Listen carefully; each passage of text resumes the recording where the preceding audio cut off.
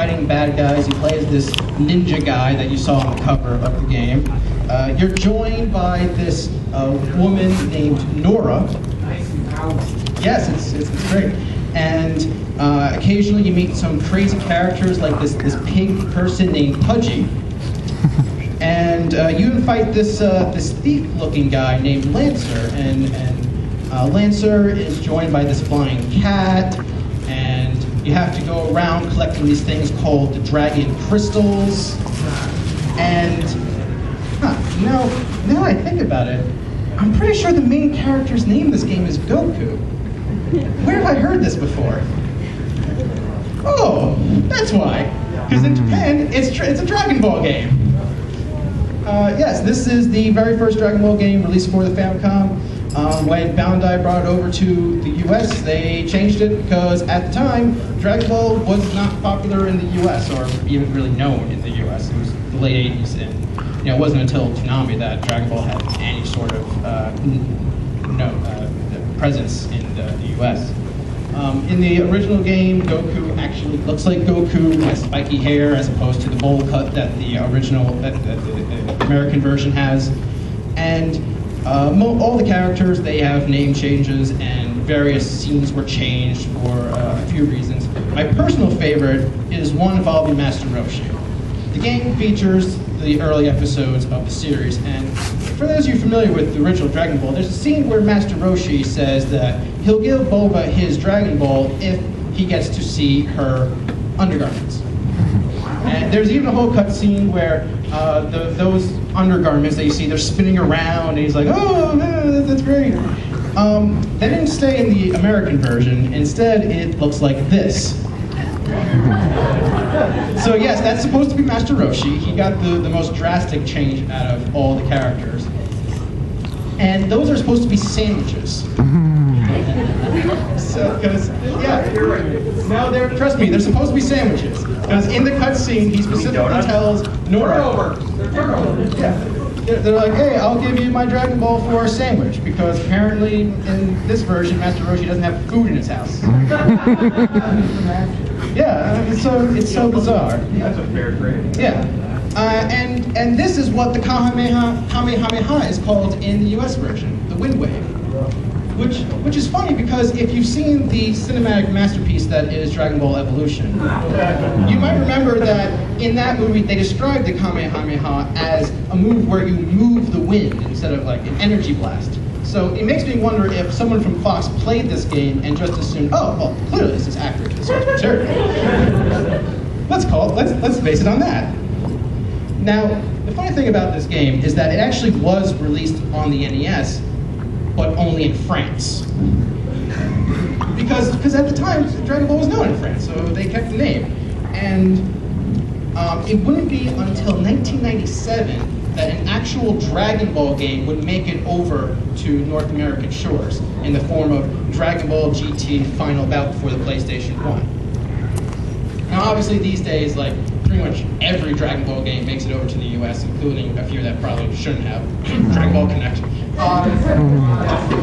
Yeah, that one too.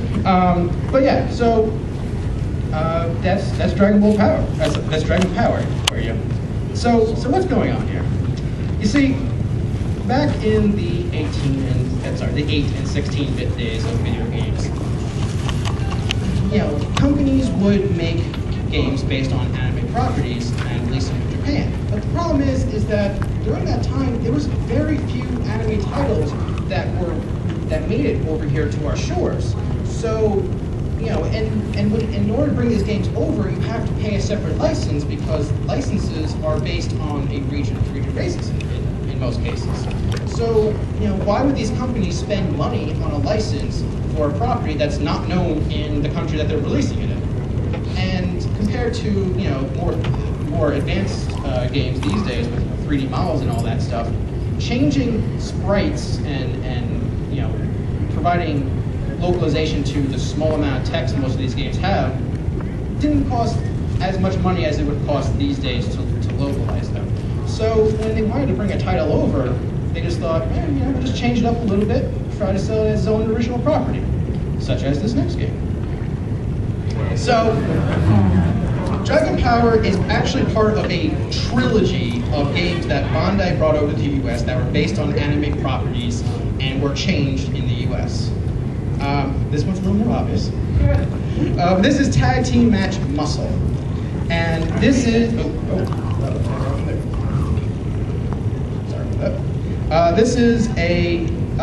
Muscle, for those of you who don't know, is a very, very simplistic wrestling game where you walk around, you punch, you bounce off the ropes, and you can fly in the air like that. That's the most interesting thing in the entire game. Occasionally, you get to do a super move, and that's it. Most people consider it pretty bad.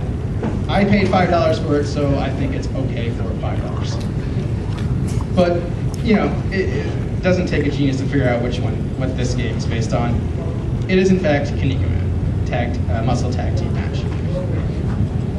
What's interesting about this, and just Kinnikuman in general back in the 80s and 90s, you might recognize its sequel series, Ultimate Muscle, more, because that anime actually made it over here. The original anime didn't, because, well, you know, it's a bit violent, for the 80s at least. You know, it had some adult humor, so they didn't bring over the anime. But they did bring over something that was possibly way more profitable than the anime ever was, at least at the time. Toys. Lots and lots of toys. Basically, they took the Kinnikuman toys and they renamed them as Muscle, which stood for millions of unusual small creatures lurking everywhere. There were these little, small, wrestling figures that you can collect. Most of them actually kept the same name that they had in Japan, and you know, you can battle with them. They're not very big, and you had like a few accessories like a wrestling ring and stuff like that. And in addition to bringing over toys, they brought over the video game. But there's one major difference. Like, for the most part, the game is similar to its Japanese counterpart, but they removed one character from the Japanese version, and that is Rocket Jr. And they replaced him with Geronimo, a different character from the series. Now, you might be wondering, why would you replace a German with a Native American? Legit question. I have a pretty good idea why you would do that.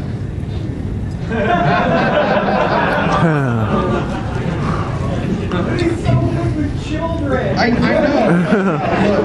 Look, this might sound crazy, but like in the 80s, people might have thought that portraying a Nazi as a good guy might not have been a good idea in the US.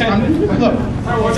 Yeah, I know. Other than that, there's not a terrible lot to talk about with this game. Like I said, it's very similar, but the change of character is a very funny anomaly between the two versions. For those of you who are interested,